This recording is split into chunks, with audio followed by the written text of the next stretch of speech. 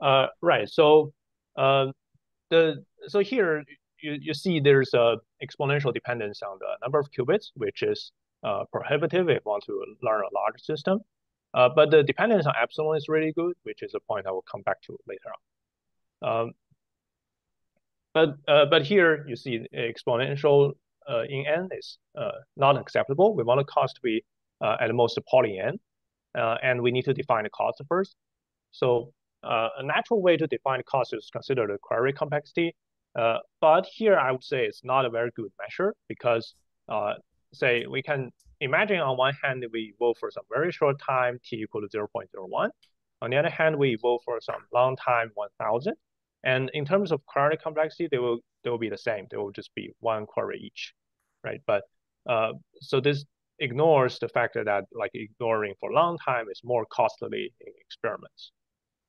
So what we do is we use this measure of total evolution time, which means if we evolve for time t1, evolve for time t2, all the way to time tn experiment, then the total evolution time is all these times added together. Uh, so this will be our main measure of cost. And we also keep track of the number of experiments, which is n experiment in the example here, and also the number of unitaries we apply during the time evolution. So these two metrics, we don't want them to blow up, but we mainly look at this total evolution time. So that's our cost model. So the problem we study is closely connected to quantum metrology. So in quantum metrology, people generally care about high precision estimation of a few physical parameters. Generally, people assume we start with some good initial guess for these parameters that are kind of close to the exact value, and we perform measurement to generate new estimates that asymptotically converge to the exact value. And the convergence rate is governed by the quantum Fisher information. So quantum metrology is useful in a lot of things, such as detecting gravitational wave. And so in Hamiltonian learning, the situation is a little bit different. We care more about learning many parameters rather than only a few. And we start without good prior information.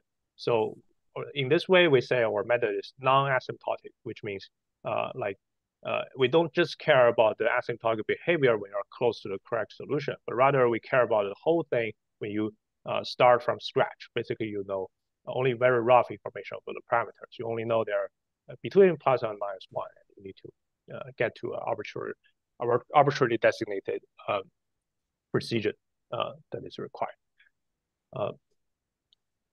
So a bit of history on this topic. Some of the earliest paper that we're on this problem are mostly heuristic, which are mainly based on optimization, Bayesian inference, and very early on, some of these proposals were actually implemented in experiment, but only for very simple systems, such as single spin on NV center, and also non-interacting boson on superconducting qubits. And only recently people have studied like this problem with rigorous guarantee. So more precisely, we want to learn all the parameters in the Hamiltonian, and there are N of them to precision epsilon with probability at least 1 minus delta. So the first paper that I'm aware of that proposed a rigorous guarantee for the learning algorithm was this paper in 2021 by Ha, Kodari, and Tong. So their paper was mainly about learning Hamiltonian from the Gibbs state, but you can actually extend their result to they actually extended the result to learning Hamiltonian from short time evolution as well. So if they want to learn all the parameters to precision epsilon, the scaling is like the total evolution time scale is like epsilon to the minus 2 time log n over delta. So that's the cost they get. And there are several later works improve their result in various ways, and I will not go into the detail here. And in this 2022 paper, the authors propose a way to learn Hamiltonian with span robustness. So by span robust, I mean that So in your learning protocol, you need to prepare initial state and let system evolve and in the end perform measurement. So they assume that in the state preparation and in the measurement, there are some error, and the error takes the form of a quantum channel acting on the state preparation and before your measurement. So this error is oftentimes the dominant source of error in your experiment. And by spam robust, I mean that if this error is below a certain threshold, the protocol can take you to arbitrarily high precision one. So this is a very desirable thing to have.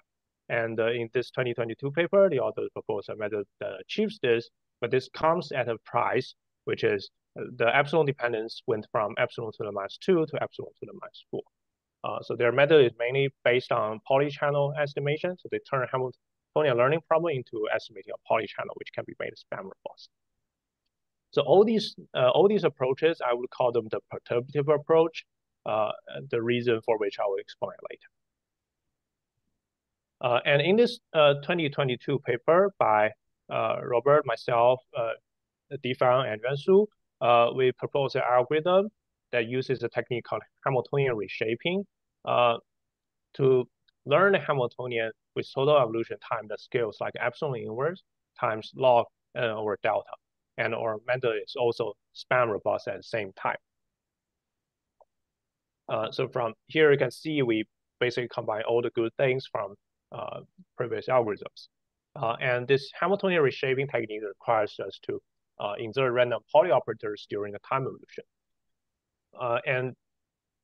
And one may ask, like, is it necessary to do this? Like, can we just prepare initial state, let it evolve, perform measurement at the end without doing anything in the middle?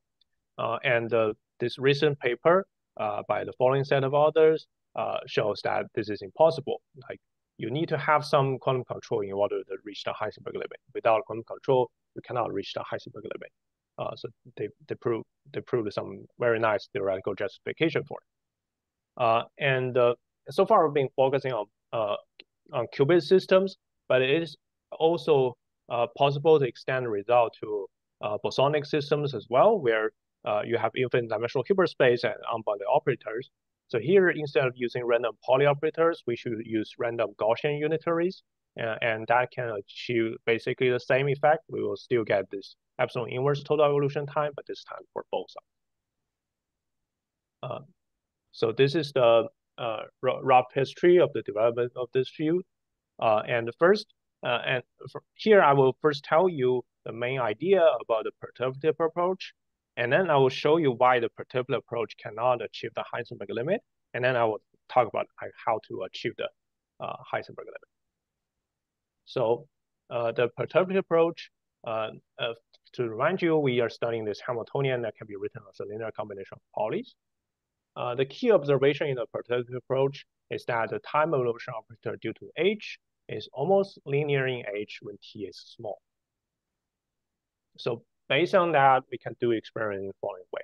So we start from a state rho, evolve for time t, and then measure observable O. And the expectation value we see is like this. This trace rho times the time evolved operator O. So now we take derivative at time t equal to 0. What we get will be a trace rho commutator h and O. So because this thing we can actually like cyclically permute rho h and O, and then what we get is this form. So this is a very nice thing because it has the structure of a Hilbert-Speed inner product, and which means if we want to extract the coefficient corresponding to P from this expression, what we need to do is to choose O and rho such that their commutator is proportional to P. And once we have that, we can just take this thing back into here, and it will tell us that the derivative is exactly -2 times lambda P. So because lambda P is what we want to estimate, we only need to estimate this derivative, which is available to us from experiment. So I see there's a question from chat. Yeah, so the Heisenberg limit is having the precision to be epsilon inverse. So that's correct. Yeah. Yeah, let me keep going. So now we know as long as we can estimate the derivative, we will get a coefficient, and then we will talk about how to estimate the derivative. So derivative can be estimated accurately using polynomial interpolation because there are many coefficients to learn. So many derivatives can be estimated simultaneously using classical shadows. So I think this is the main idea of this 2022 paper by Steve Branca and co-authors. And we need to estimate those expectation values through sampling and taking average. That will necessarily involve a statistical error. And the error decays like 1 over square root of ns, where ns is the number of samples. So our total evolution time t will be proportional to the number of samples. And because if we want to achieve epsilon precision, because this kind of error decay, you would need to take ns to be epsilon to the -2 in order to achieve the desired precision. That means t will scale like the epsilon to the -2, and this is the standard quantum limit. But what we want is the Heisenberg limit, t equal to epsilon inverse, not equal to, but proportional to. So we want this kind of scaling, which is quadratically better than this epsilon to the -2. And the sample complexity can actually be made very small. It can be made log epsilon inverse, as you will see later. So you see there's a gap between what is achieved by this perturbative approach and what we want to achieve and can actually achieve. And the perturbative approach cannot achieve the Heisenberg limit. So you cannot just fine-tune some parameter to make it achieve the Heisenberg limit. This can be shown rigorously. So in perturbative approach, we always choose time to be O1, which is some constant. And this tells us that each experiment we perform, the outcome distribution will have Fisher information that is also some constant. And we need the Fisher information of all experiments to be on the order epsilon to the -2 in order to estimate the parameters to precision epsilon. So this is guaranteed by the Cramer-Roth bound. So this argument tells that we need epsilon to the -2 experiments to get to epsilon standard deviation. And that simply tells us that we cannot possibly achieve the Heisenberg limit. But this argument works only for non-adaptive case and only when we want an unbiased estimation. But we can extend the proof to the adaptive and the biased case as well. So we can show even if you use adaptive procedure and you accept a biased estimate, you will still not be able to get to a Heisenberg limit if you take t to be O1. So that means reaching the Heisenberg limit requires something qualitatively different. You cannot just fine-tune the previous procedures to get there. Any question at this point? Okay. Right. So far we have seen the perturbative approach. You have seen an argument saying why it is impossible to achieve the Heisenberg limit with the perturbative approach. Now I will give you the simplest example I can find of how to achieve the Heisenberg limit. So let's consider a time-dependent signal S of t, which is rotating with a single frequency theta, and there is some noise in the signal. So here I write G as a Gaussian noise, but it doesn't really have to be Gaussian. I just write it this way for concreteness.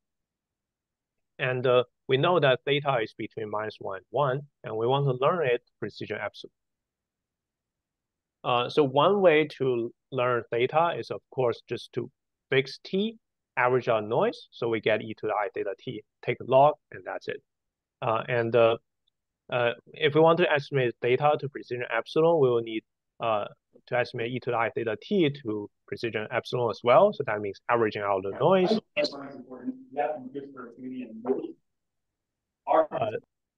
Sorry, could you repeat your question? I couldn't hear it. Hello? Has there been a question? If not, I will just keep going. So, yeah, so we need to suppress the noise so that it's on the order epsilon, and that means we'll need epsilon to the -2 many samples, which directly tells us there is no Heisenberg limit in this approach. So I will outline a different approach. So this method uses log epsilon inverse many examples and epsilon inverse total evolution time. So the method is essentially follows the same idea as this 2015 paper by this set of authors that proposed a robust phase estimation algorithm for gate calibration. So just to remind you, by total evolution time, I mean that if we're using example ST1, ST2, STNS, then the total evolution time is T1 plus T2 all the way to TNS.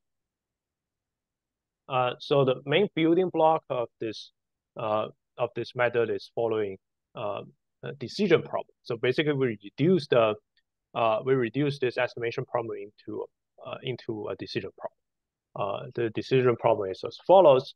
Suppose we know that theta is between A and B, and we want to ask the following question: is it in the left 2/3 of this interval or the right 2/3 of the interval? So at the beginning, we know theta is between -1 and 1, so we know that A is -1, B is 1, and we want to ask: is it in this part or this part? So why is it useful to ask this question? So if we can successfully answer this question, then we can update. So suppose we know theta is in here, then we can keep A the same and update B to be this value, right? And by doing this, we will have a pair of new A and B such that they're closer to each other than from the beginning. And if we know theta is in this part, then we can similarly keep B the same but update A. So each time we do this, we'll get a new pair of A and B such that they still sandwich theta between them, but they are like 1/3 closer to each other compared to the previous step. So we can reduce the uncertainty by 1/3 at each step and takes only log epsilon inverse steps for A and B to converge from both sides to theta. And when they are epsilon close together, you'll be able to estimate theta to the desired precision. So the key point is only log epsilon inverse many steps is already enough. So this means our estimation problem can be reduced to this decision problem with very little overhead. Now the question is like how to solve this decision problem. The decision problem we solve by looking at this function, which is a shifted and rescaled sine function. And what you need to remember from this expression is only that you can evaluate the function from the signal. So you only need to evaluate ST star at this time T star, which is equal to pi over B minus A. So as A and B get closer and closer together, this T star will also grow correspondingly larger, which means it's more expensive to generate an example of ST star in terms of the total evolution time. So this function will help us determine where theta is based on the following observation. So it is a monotonously increasing function from A to B. So when the function value is below 1/2, we will know that theta is actually in these two parts of the interval, right? Simply because this function is monotonously increasing. And if the function value is above -1/2, then theta must be in these two parts of the interval. So the important thing is that we only need to evaluate this function to precision 1/2, like very low precision, in order to correctly determine where theta is. And because we eventually want to estimate theta to precision epsilon, right? So if we need to evaluate FAB theta to some precision epsilon, then that will again take us to the standard quantum limit. But rather here we only need to evaluate the precision 1/2. So which is already enough for distinguishing these two cases. So you can see there's a gap as large as 1. And we need to be able to do this with very high confidence. So what we do is, in order to get to confidence level 1 minus delta prime, we just take log delta prime inverse many examples and do a majority voting. That will require, that will take us to the desired confidence level. So is there any question at this point? Right. So here we have this way of determining whether data is in these two parts of interval or these two parts of interval, and from the previous slide you have already seen that as long as we can solve this decision problem, we'll be able to estimate data to any precision we want. So now basically we have the algorithm by combining these two together. So and then we can analyze the cost. So at the last third step, the distance between B and A will be on the order epsilon. So that means the cost of the last third step will be on the order epsilon inverse. So the cost of the last step is basically epsilon inverse times log delta prime inverse, where delta prime is the failure probability we can tolerate, which should be very small. And the total cost is just the cost of all the steps added together. So we have the cost of the last step. The cost of the previous step is actually 2/3 of that, and you can add the cost of all the steps together, which gives you a geometric sequence, and add up to a constant. So in the end, the total evolution time you have is just epsilon inverse. So we need the failure probability of each step to be really small, just using a union bound, but that's fine because we have this majority voting procedure to exponentially boost the success probability. So this, in the end, the total evolution time will scale like epsilon inverse times log delta inverse, and the number of samples scales like log epsilon inverse. So you can compare it with the naive approach I talked about at the beginning, where you get epsilon to the -2 here and epsilon to the -2 here. And moreover, this protocol has the nice property that it is robust to noise. So it is not only robust to some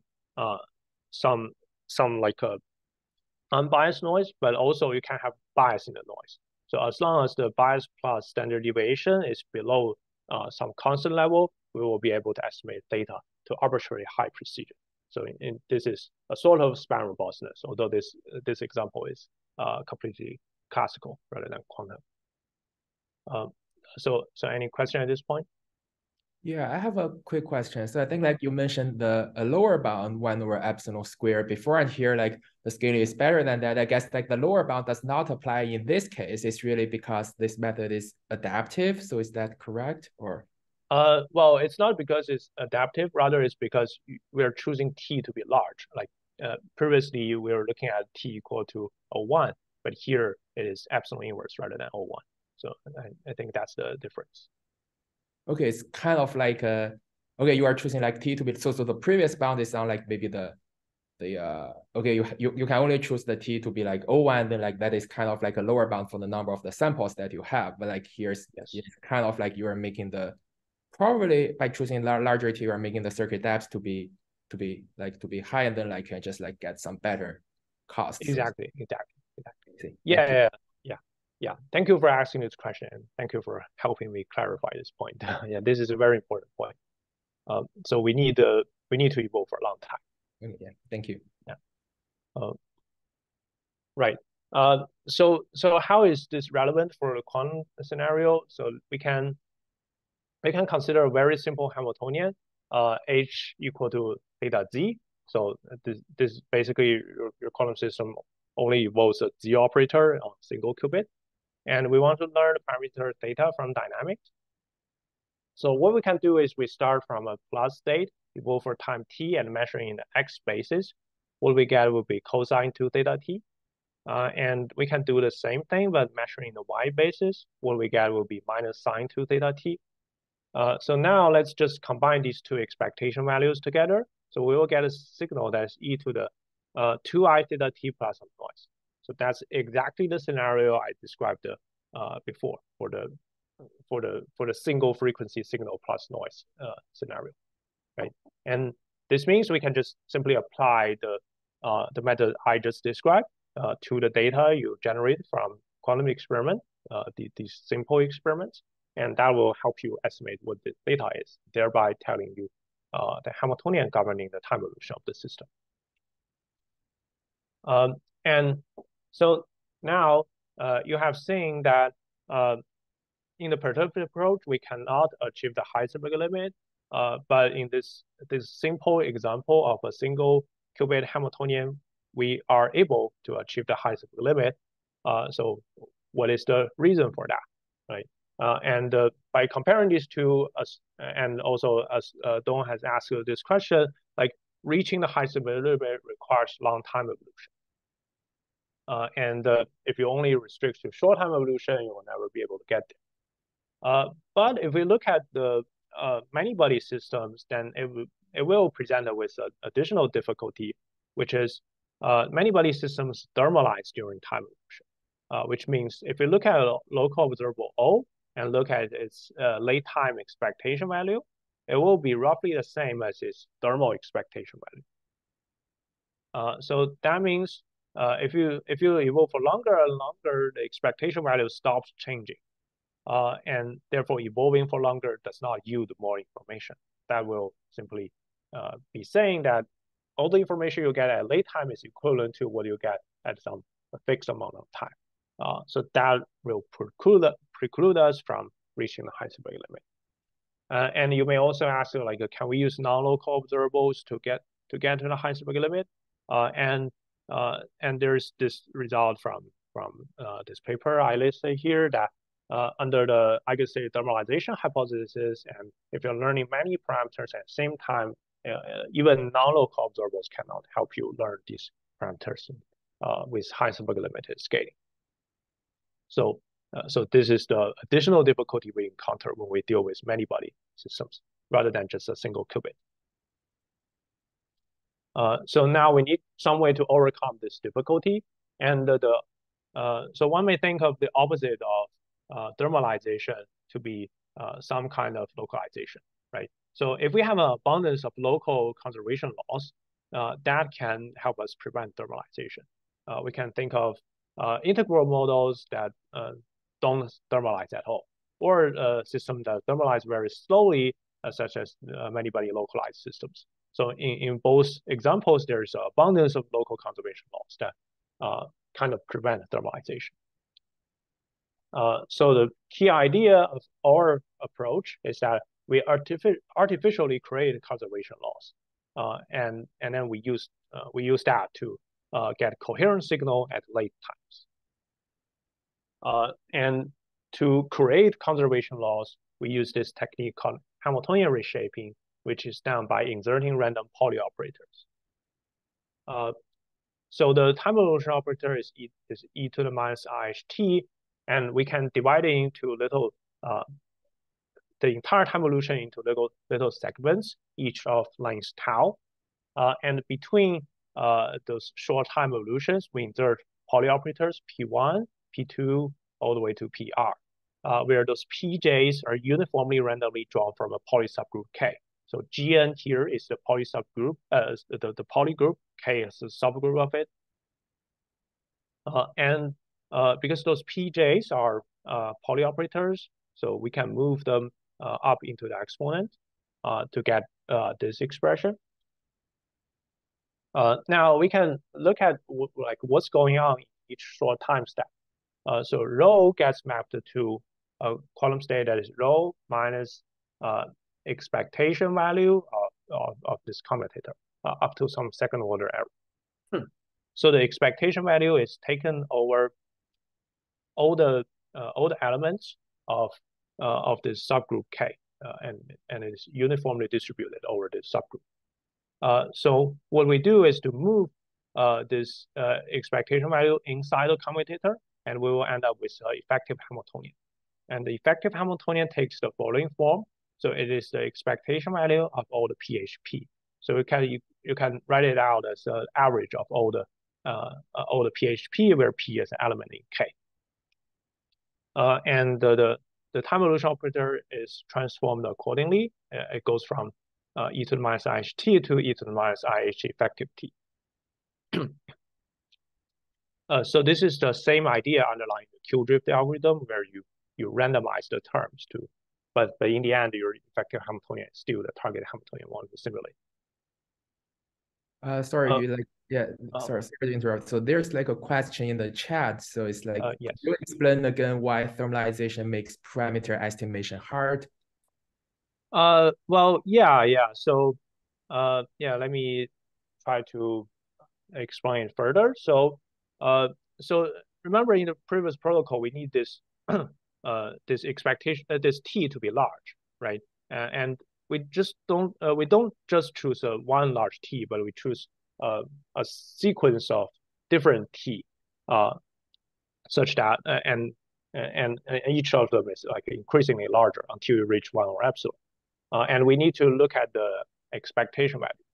But here, thermalization tells us that like it's like you just increasing t doesn't help you because you will keep getting the same value as if you're choosing a small t, right? Because the system has thermalized and it has stopped the changing. So that is telling us the data we were using for the previous Heisenberg-limited approach cannot like a large chunk of it is pretty much just useless.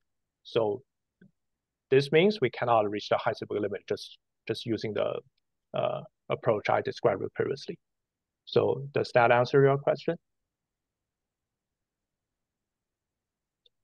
Okay, Recording in progress. Okay, I guess it's good. Yes. Okay. Then I'll just keep going. Right. So here our Hamiltonian is transformed in the following way when we insert those random Pauli operators. So H becomes this effective Hamiltonian that is averaged over all the PHP. So why are we doing this, right? So the effect of this transformation is that every element in K is now a conservation law in the effective Hamiltonian. So we can easily check this. So let's just pick any element Q in K and compute QH effective Q. You can write it out in this way by just using the definition of H effective. And because P is uniformly randomly drawn from K, Q is an element in it, then actually P times Q is also uniformly randomly drawn from K. So this means this expression is actually the same as this expression. So what we get is still H effective. So this tells us that Q and H effective commute with each other. So therefore, Q is a conservation law in H effective. And so in this way, we actually create a lot of conservation laws by just randomly applying elements in K. And the second thing we need to ensure is that the coefficients we want to learn are preserved in this process. So this we can check as well. So let's look at the Pauli operator P prime that is in the Hamiltonian H. So we look at how it gets transformed during the process. So there are actually two possible outcomes. So either P prime is in the centralizer of K. In that scenario, P prime P will always just be P prime, and we'll take average, you'll end up with P prime. And there is a second scenario where P prime is not in the centralizer of K. In that scenario, P prime will actually anti-commute with half of the elements in K and commute with the other half. So you will get P prime half the time minus P prime the other half of the time. And if you take average, you'll end up with 0 again. So this is telling us that the effective Hamiltonian we get is the sum over all the lambda pp, where P is in the centralizer of K. So that means you can see those coefficients lambda P are the same coefficients as before. So they just become more sparse when we apply this random unit terms. So any question? Okay. Right. So let's look at a concrete example of how it works. So here, let's think of a 1D system of each qubit interacting with its neighbors. So we choose K to be generated by Z3, Z6, Z9, X3, X6, X9, and so on. So what happens here is that a Pauli operator P is in the centralizer of K only when it acts trivially on qubits 3, 6, and 9. So basically, if H has only nearest neighbor interaction, then the system will be decoupled. So as more concretely, for example, let's think about a XX term between these qubits 2 and 3. Then it will it will fail to be in the centralizer of K for this K that we choose. So what we get effectively is that this term gets killed. So these two qubits are no longer coupled together. So what happens is that basically you no longer have qubits 3 and 6 and 9 in your system, but rather you only have qubits 1 and 2 interacting with each other, but not with the rest of the system. Qubits 4 and 5 interacting with each other, but not with the rest of the system. So basically, from now on, you don't need to deal with a n-body Hamiltonian, but rather your Hamiltonian only involves pairs of qubits interacting with each other. So you only need to deal with 2 qubit systems separately. And we can also use this approach to make the effective Hamiltonian diagonal in a certain basis. For example, we can choose K to be generated by x1, x2, x3, and so on. So if we do that, then the effective Hamiltonian we get will be diagonal in the x basis. So that will also make our estimation easier. So we combine these two things. We use conservation laws to decouple the system into non-interacting clusters, each evolving under a Hamiltonian that is diagonal with respect to a known basis. And the Hamiltonian coefficients are preserved in the process. So this procedure can be generalized to all bounded degree local Hamiltonians.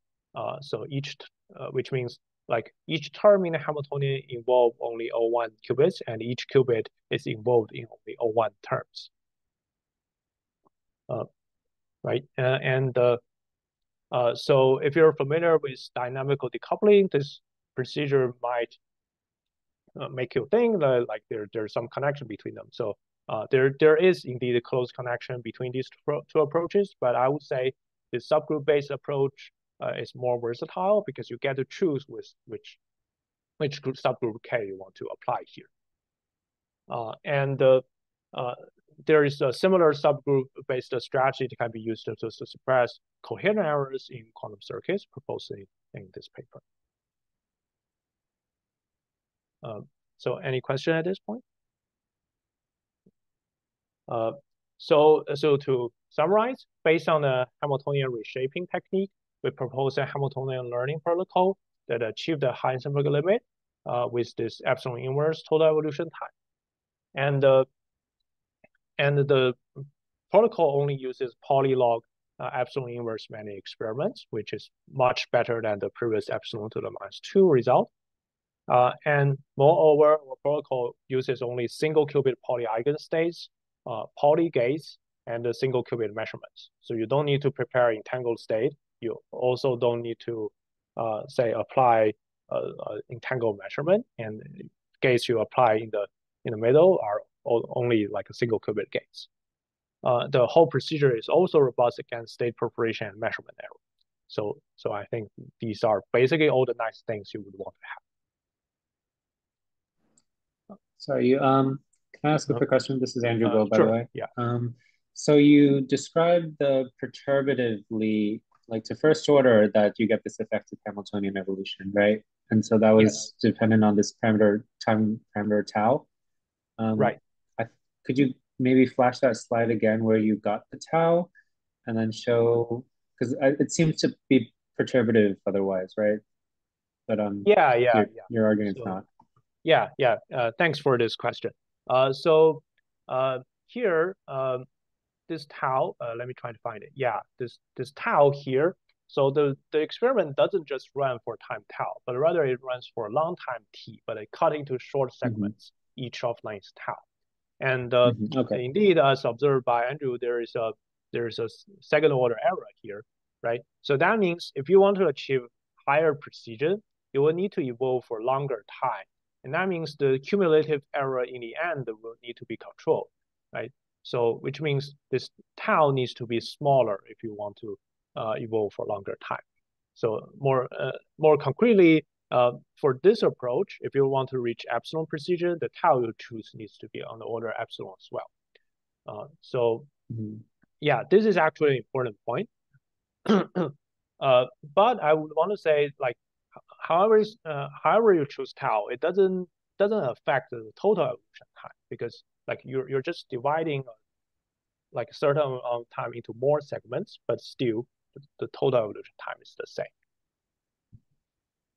Gotcha. Yeah, thanks. And if you evolve for long enough time without like taking tau to be small enough, then you get like this randomized compiling, right? You end up with like a stochastic kind of yes, exactly. noise. I think you will end up with some like a decoherence because like this term is not really no longer coherent time evolution anymore.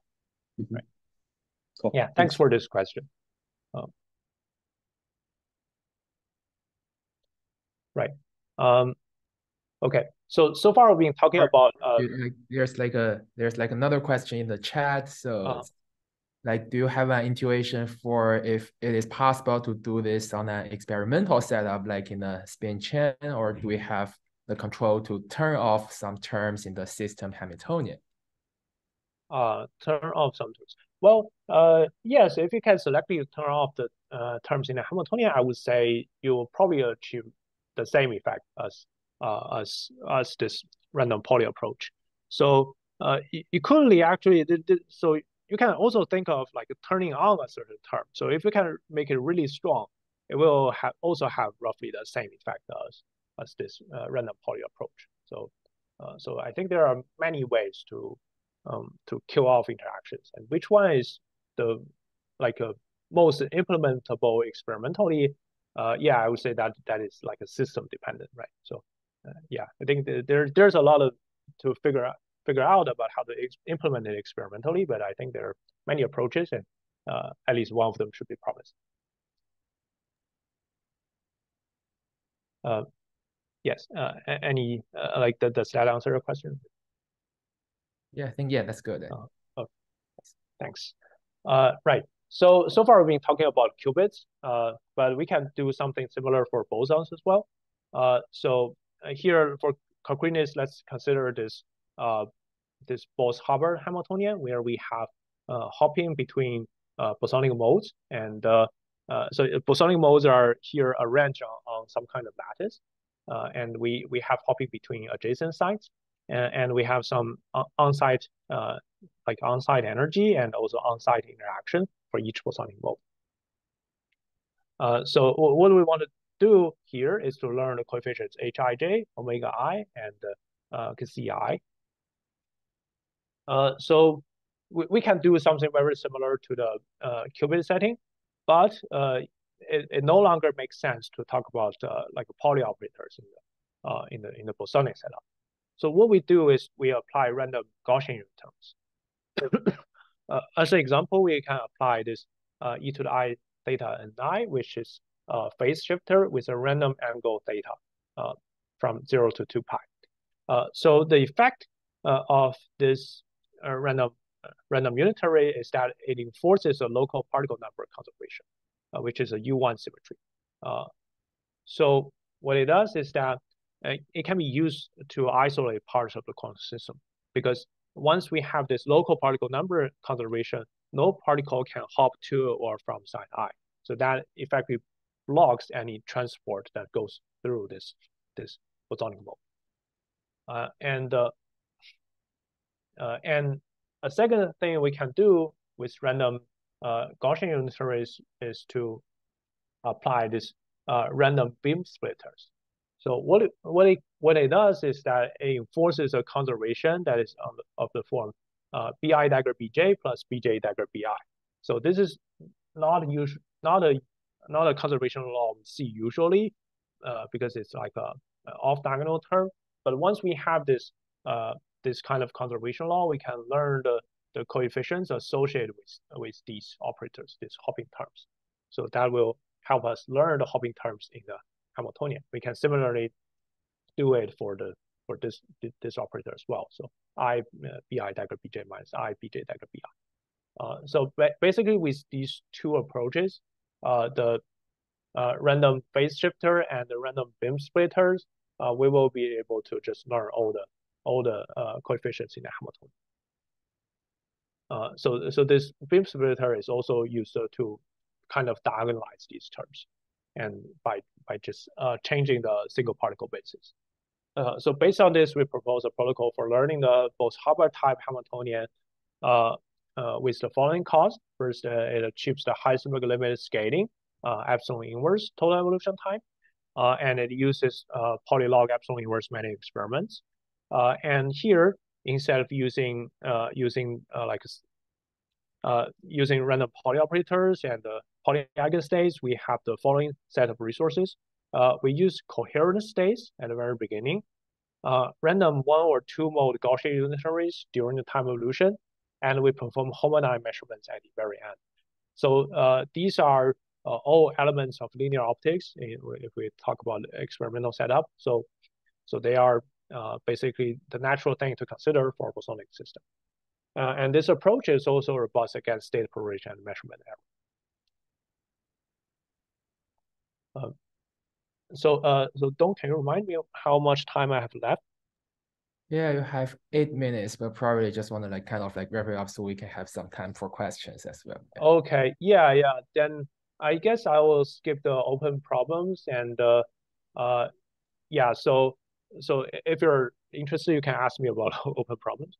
So to conclude, Hamiltonian learning in the Heisenberg limit requires long time evolution, as you have seen from the analysis of this perturbative approach, and we need control to artificially create conservation laws to put off thermalization, as you have seen in the discussion about thermalization, where if you have thermalization, you cannot reach the Heisenberg limit. And the open questions remain as to how fast and strong the control needs to be, and the tolerance of quantum noise, which is about open problems that I didn't really discuss. Okay, yeah, and with that, I want to thank you for your attention, and I'm happy to take questions. Okay, great. Yeah, thanks you for the very interesting talk. And we have a few minutes for questions, and yeah, please feel free to unmute yourself and say hi to the speaker and ask your question.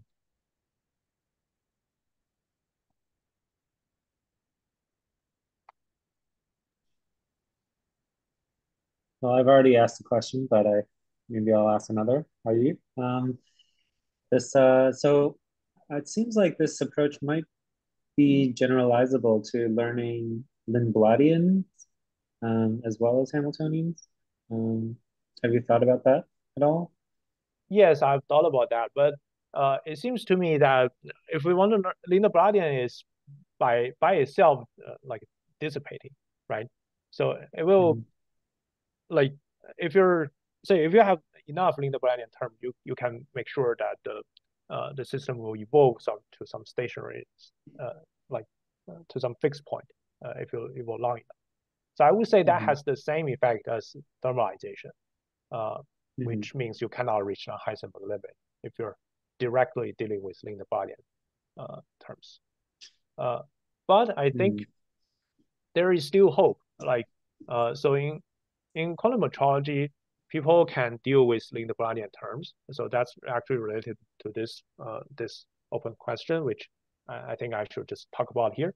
In quantum metrology, people have studied using quantum error correction to deal with Lindbladian terms in a Hamiltonian. So the setup is as follows: you have a Hamiltonian in your master equation. You also have some Lindbladian terms in your master equation. So as long as the coefficient you want to learn is associated with Hamiltonian terms that are not in the span of your Lindbladian terms, then you will be able to use quantum error correction to learn the coefficient to the Heisenberg limit.